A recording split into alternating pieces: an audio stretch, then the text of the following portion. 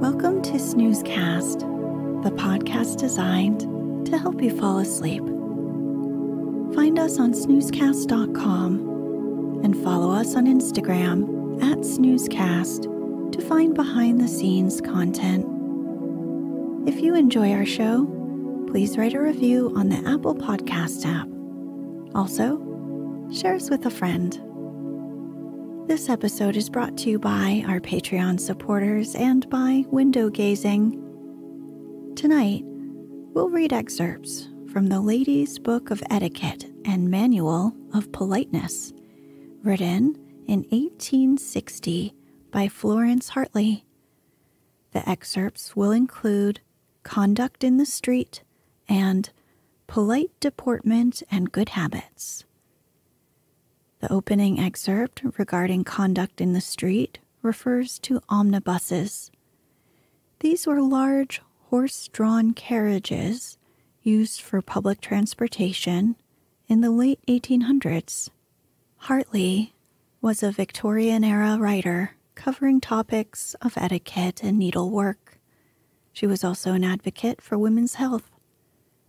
If you enjoy this episode, be sure to check out our episode of excerpts from this title, including How to Behave at a Hotel and Places of Amusement. That episode aired on June 21st, 2019. Let's get cozy. Close your eyes.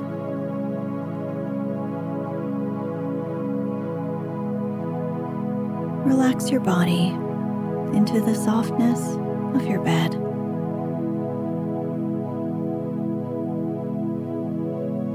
Now, take a few deep breaths.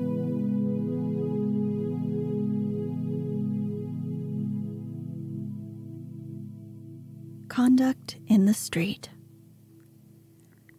A lady's conduct is never so entirely at the mercy of critics, because never so public, as when she is in the street. Her dress, carriage, walk will all be exposed to notice. Every passerby will look at her, if it's only for a glance.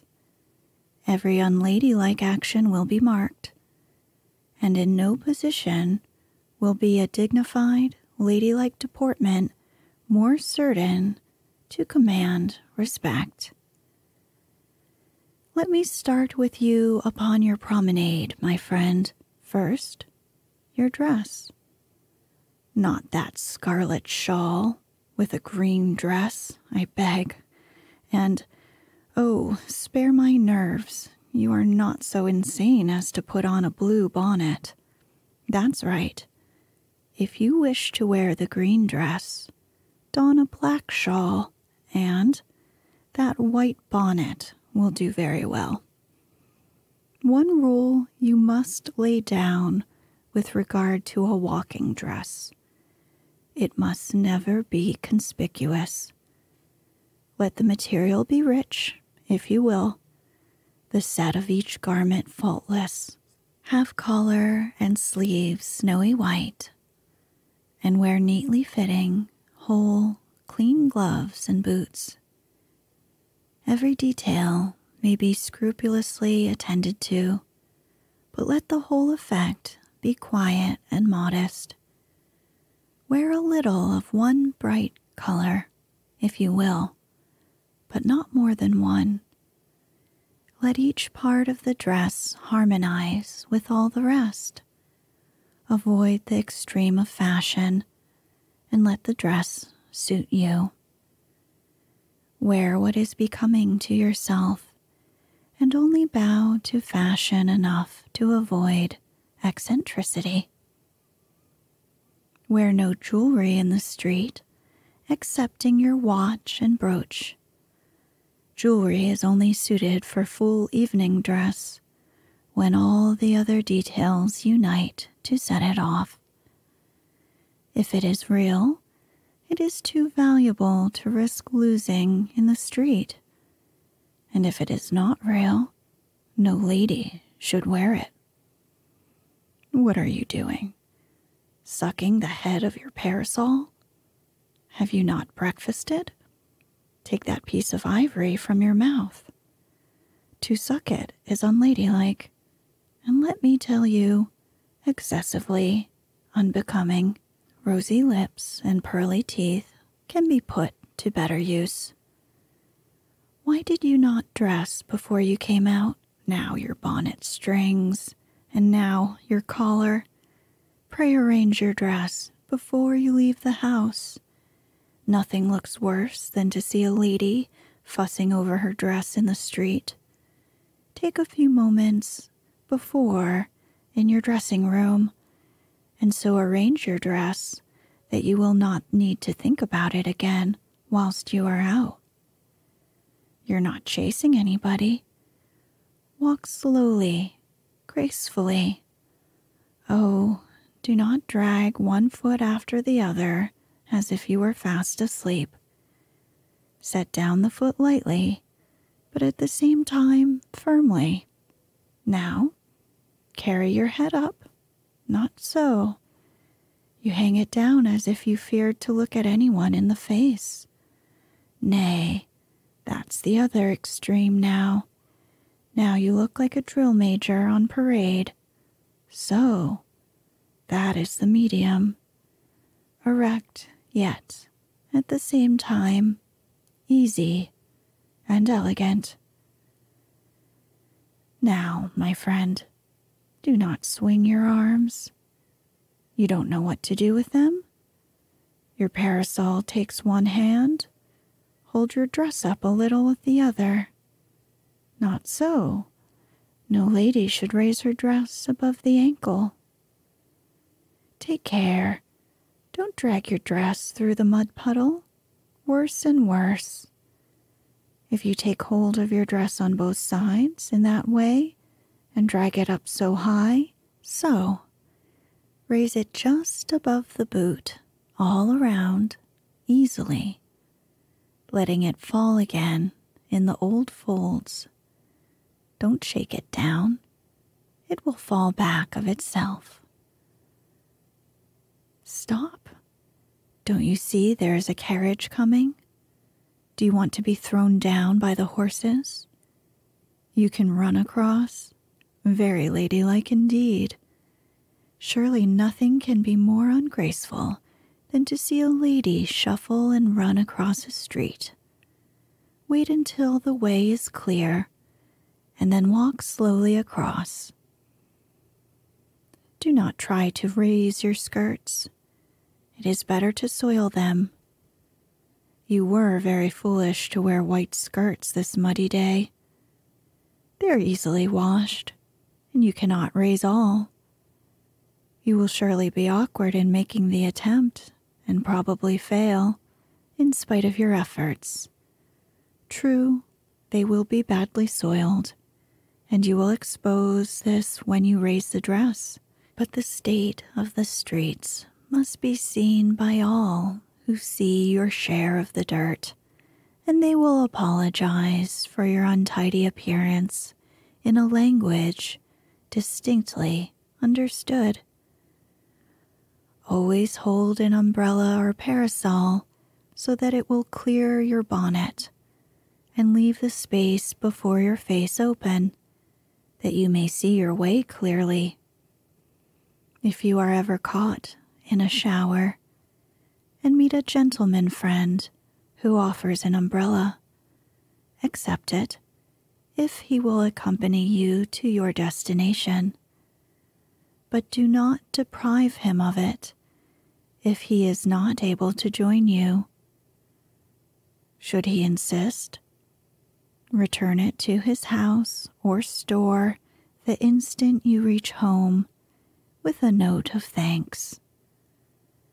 If a stranger offers you the same services, decline it positively but courteously, at the same time thanking him. Never stop to speak to a gentleman in the street. If you have anything important to say to him, allow him to join and walk with you, but do not stop. It is best to follow the same rule with regard to ladies, and either walk with them or invite them to walk with you instead of stopping to talk. A lady who desires to pay strict regard to etiquette will not stop to gaze in at the shop windows. It looks countrified. If she is alone, it looks as if she were waiting for someone.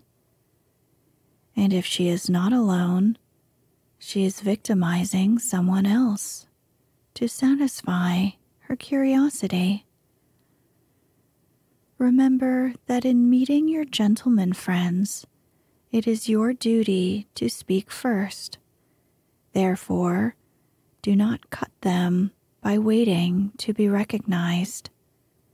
Be sure, however, that they see you before you bow, or you place yourself in the awkward position of having your bow pass unreturned.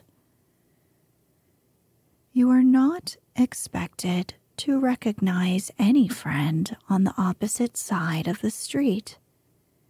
Even if you see them, do not bow.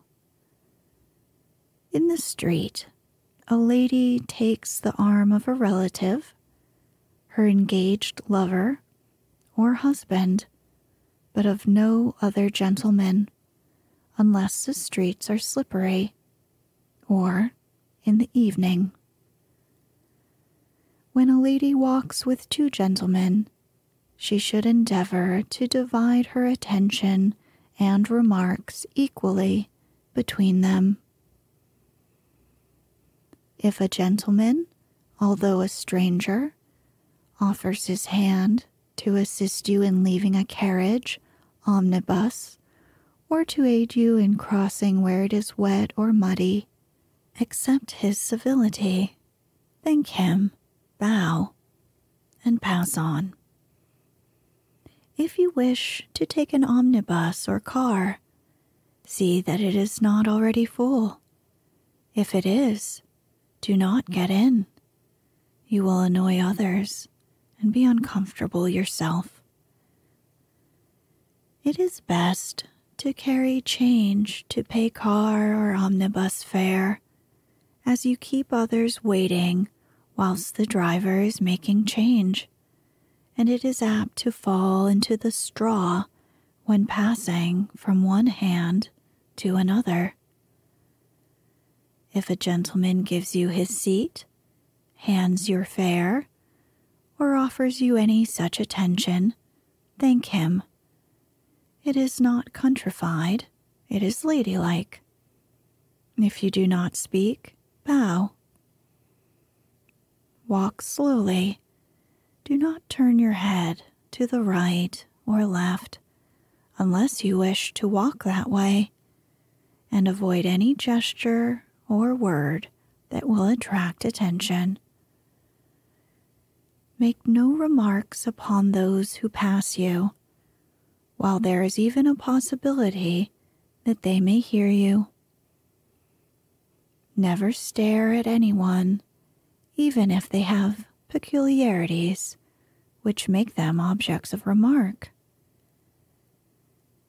In taking your place in an omnibus or car, do so quietly, and then sit perfectly still.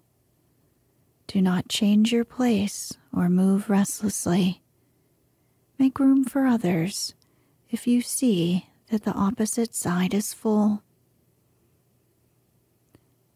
If you walk with a gentleman, when he reaches your door, invite him in, but if he declines, do not urge him. If you are returning from a ball or party, and the hour is very late or an early one, you are not bound in politeness to invite your escort to enter. The hour will be your apology for omitting the ceremony. Polite deportment and good habits. Lord Chesterfield says, "Good sense and good nature suggest civility in general. There are 1,000 little delicacies which are established only by custom." It is the knowledge and practice of such little delicacies which constitutes the greatest charm of society. Manner may be, and, in most cases, probably is, the cloak of the heart. This cloak may be used to cover defects, but is it not better so to conceal these defects than to flaunt and parade them in the eyes of all whom we may meet? Many persons plead a love of truth as an apology for rough manners, as if truth was never gentle and kind, but always harsh, morose, and forbidding.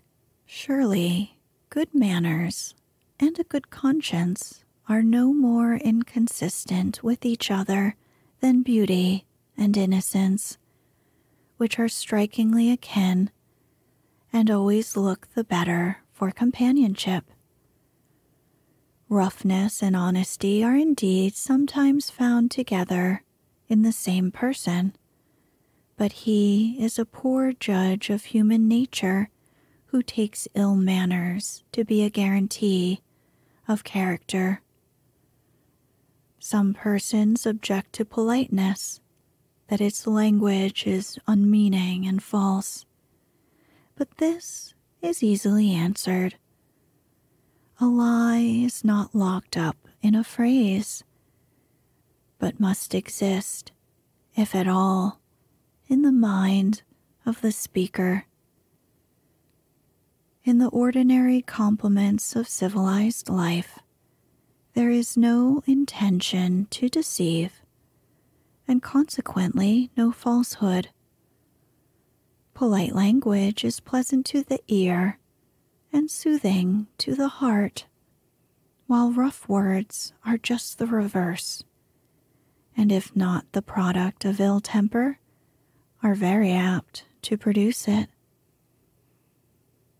The plainest of truths, let it be remembered, can be conveyed in civil speech, while the most malignant lies may find utterance, and often do, in the language of the fish market. Many ladies say, "Oh, I'm perfectly frank and outspoken. I never stop to mince words." Or, "There is no affectation about me. All my actions are perfectly natural."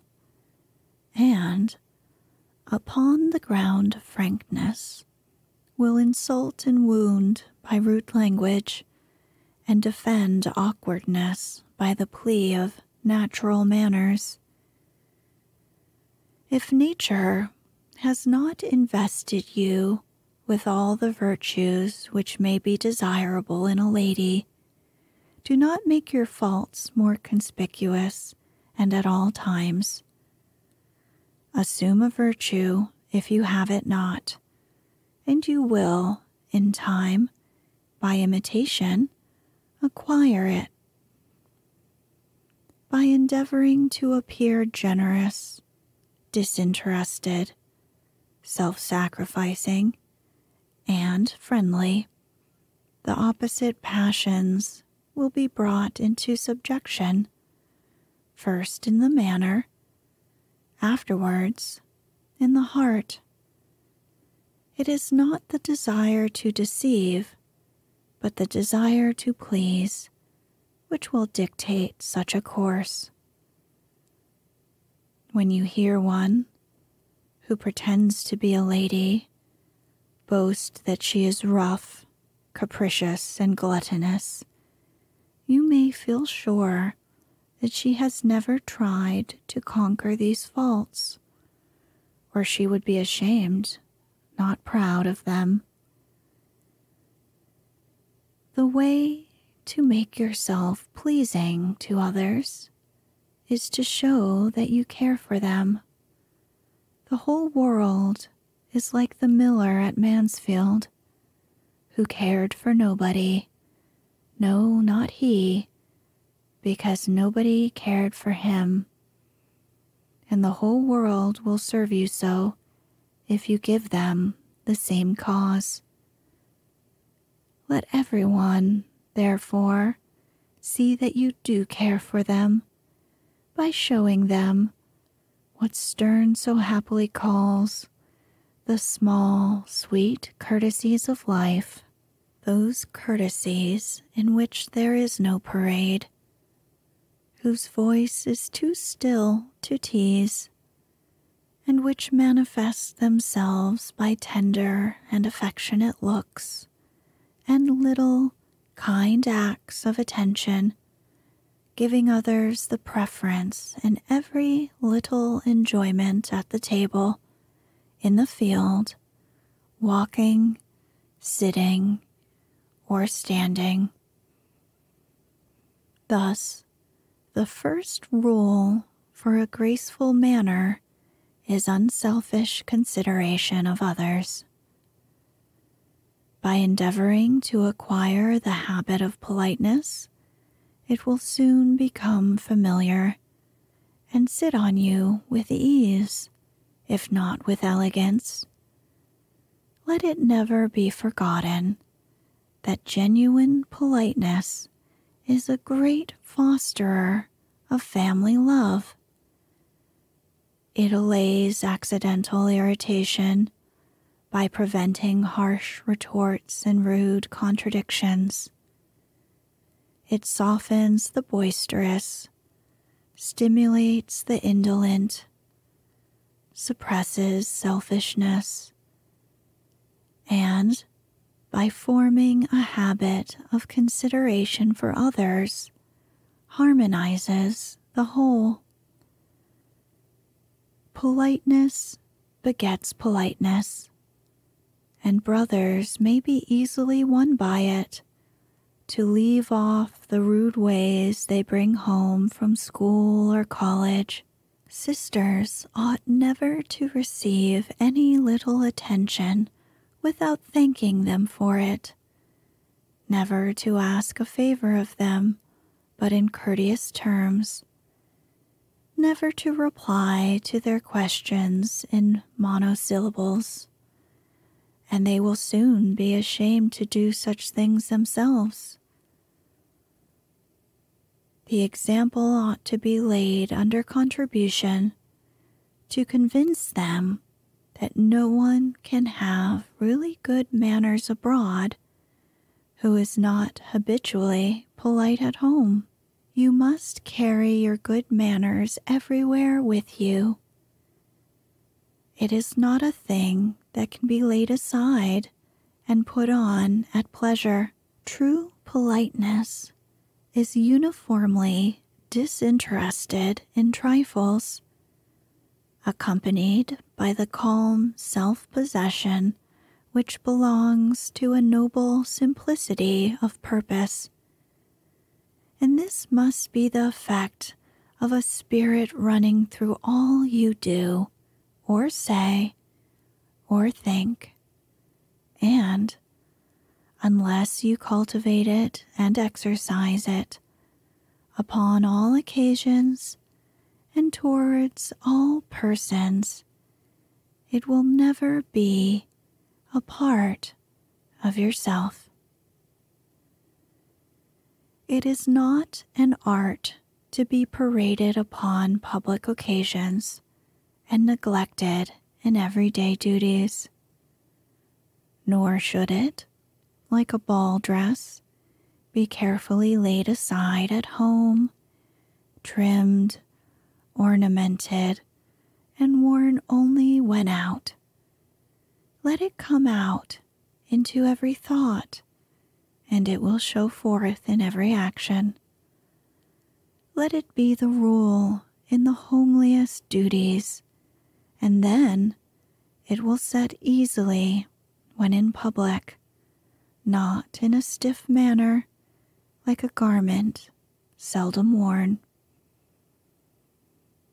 I wish it were possible to convince every woman that politeness is a most excellent good quality, that it is a necessary ingredient in social comfort and a capital assistant to actual prosperity. Like most good things, however, the word politeness is often misunderstood and misapplied, and before urging the practical use of that which it represents, it may be necessary to say what it means and what it does not mean.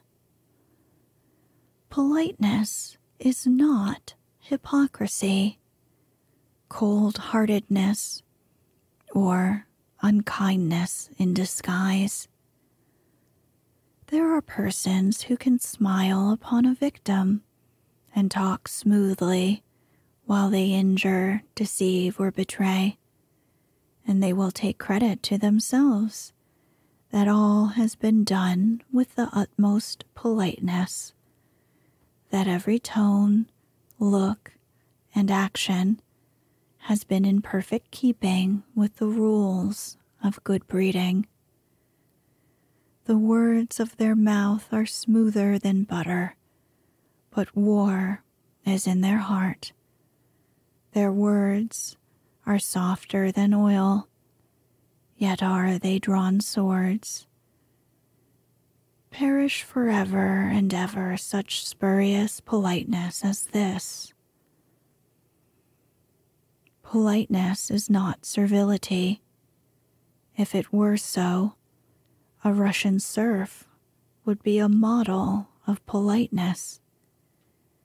It is very possible for persons to be very cringing and obsequious without a single atom of politeness, and it often happens that men of the most sturdy independence of character are essentially polite in all their words, actions, and feelings.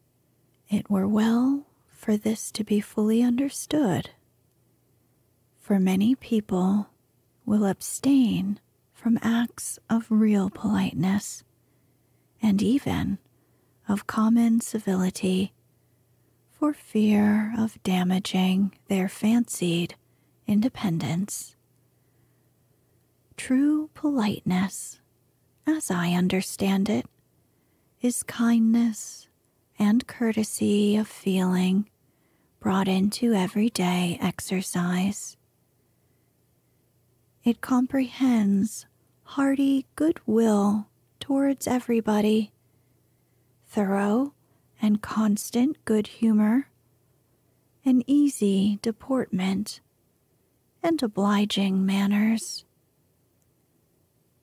Every person who cultivates such feelings and takes no pains to conceal them will necessarily be polite, though she may not exactly know it, while, on the other hand, a woman essentially morose, whatever may be her pretensions, must be very far from truly polite. It's very true that there are those whose position in society compels them to observe certain rules of etiquette which pass for politeness. They bow or curtsy with a decent grace, Shake hands with the precise degree of vigor which the circumstances of the case require. Speak just at the right time and in the required manner, and smile with elegant propriety. Not a tone, look, or gesture is out of place. Not a habit indulged which etiquette forbids. And yet, there will be wanting, after all, the secret charm of sincerity and heart kindness, which those outward signs are intended to represent, and, wanting which, we have only the form without the essence of politeness. Let me recommend, therefore, far beyond all the rules ever penned by teachers of etiquette, the cultivation of kind and loving feelings. Throw your whole soul into the lesson, and you will advance rapidly towards the perfection of politeness, for out of the abundance of the heart the mouth speaketh, and the movements of your form and the words you utter will follow faithfully the hidden springs of action within. It is that which imparts ease and confidence to our manners, and impels us, for our own sake, as well as for the sake of others, to behave becomingly as intelligent beings. It is a want of true politeness that introduces the discord and confusion which too often make our happy homes unhappy. A little consideration for the feelings of those whom we are bound to love and cherish, and a little sacrifice of our own wills would, in multitudes of instances, make all the difference between alienation and growing affection. The principle of genuine politeness would accomplish this, and what a pity it is that those whose only spring of rational enjoyment is to be found at home should miss that enjoyment by a disregard of little things, which, after all, make up the sum of human existence. What a large amount of actual discomfort in domestic life would be prevented if all children were trained, both by precept and example, to the practice of common politeness. If they were taught to speak respectfully to parents and brothers and sisters, to friends, neighbors, and strangers, what bawlings and snarlings would be stilled. If their behavior within doors, and especially at the table, were regulated by a few of the common rules of good breeding, how much natural and proper disgust would be spared. If courtesy of demeanor towards all whom they meet in field or highway were instilled, how much more pleasant would be our town travels and our rustic rambles.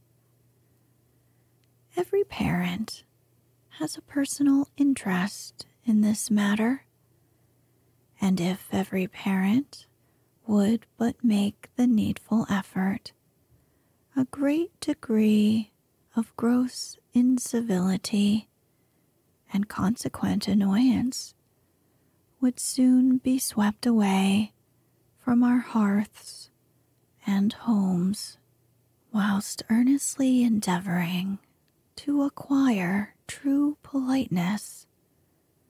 Avoid that spurious imitation, affectation.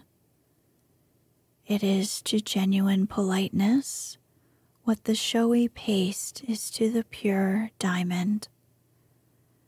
It is the offspring of a sickly taste, a deceitful heart, the certain test of affectation in any individual is the looking, speaking, moving, or acting in any way different when in the presence of others, especially those whose opinion we regard and whose approbation we desire, from what we should do in solitude, or in the presence of those only whom we disregard, or who we think cannot injure or benefit us. The motive for resisting affectation is that it is both unsuccessful and sinful. It always involves a degree of hypocrisy, which is exceedingly offensive in the sight of God, which is generally detected even by men, and which, when detected, exposes its subject to contempt which could never have been excited by the mere absence of any quality or possession, as it is by the false assumption of what is not real. The best cure for affectation is the cultivation, on principle, of every good, virtuous, and friendly habit and feeling, not for the sake of being approved or admired, but because it is right in itself, and without considering what people will think of it. Thus, a real character will be formed instead of being part assumed, and admiration and love will be spontaneously bestowed where they are really deserved. Artificial manners are easily seen through, and the result of such observations, however accomplished and beautiful the object may be, is contempt for such littleness. Many ladies moving to in good society will affect a forward, bold manner, very disagreeable to persons of sense. They will tell of their wondrous feats. They will converse in a loud, boisterous tone, laugh loudly, sing comic songs, or dashing bravuras in a style only fit for the stage or a gentleman's after-dinner party. They will lay wagers, give broad hints, and then brag of their success in forcing invitations or presents. Interlard their conversation with slang words or phrases suitable only to the stable or bar room, and this, they think, is a dashing, fascinating manner. It may be encouraged, admired in their presence by gentlemen, and imitated by younger ladies, but be sure it is looked upon with contempt and disapproval by everyone of good sense. Other ladies, taking quite as mistaken a view of real refinement, will affect the most childish timidity, converse only in whispers, move slowly as an invalid, faint at the shortest notice, and on the slightest provocation, be easily moved to tears, and profess never to eat, drink, or sleep. This course is as absurd as the other, and much more troublesome, as everybody dreads the scene which will follow any shock to the dear creature's nerves, and will be careful to avoid any dangerous topics. Self-respect and a proper deference for our superiors in age or intellect will be the best safeguards against either a cringing or insolent manner.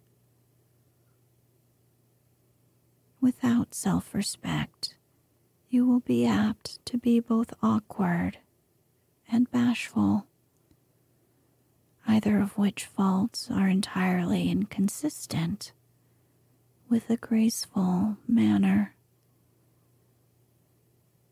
Be careful that while you have sufficient self-respect to make your manner easy, it does not become arrogance and so engender insolence.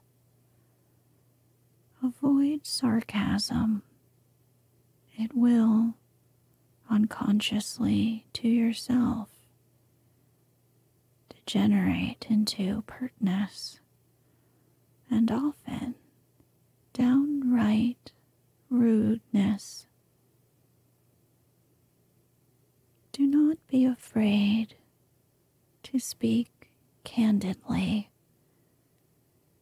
but temper candor with courtesy, and never let wit run into that satire that will wound deeply, whilst it amuses only slightly.